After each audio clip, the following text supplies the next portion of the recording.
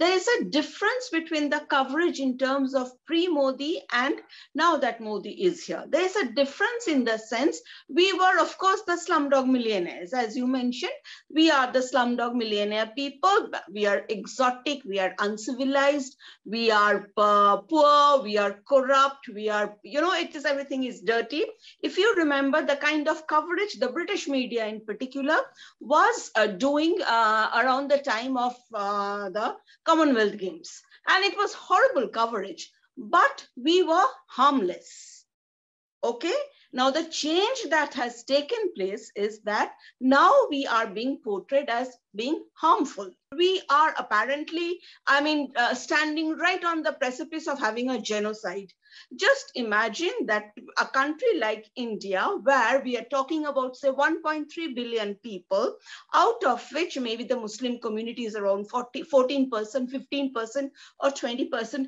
Think in terms of numerically what that number is. Is it possible for any country to commit a genocide?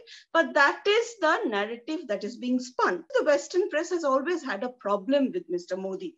One of the reasons why is, of course, that Gujarat, we all know what happened in Gujarat, but the fact that he got a clean chit from right up to the Supreme Court, that they could not pin anything on him. And there were a lot of nonsense was said. But the fact is that they have a problem with that.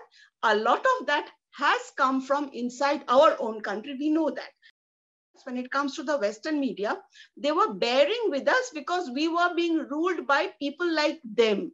Left liberal, Western educated. But what has happened in India in 2014, there has been more democratization of power, if I can say it that way. Power has actually gone to the people beyond a certain family, beyond a set of family, beyond this Oxford educated, beyond the Harvard educated. These are people who have come from the grassroots. So this is a huge change. So what has happened is that, and along with that, what is hurting their sensibilities is that these people are openly, they are not apologetic about their religious identity. Now, the minute that is happening, now they are getting bracketed as Hindu nationalist.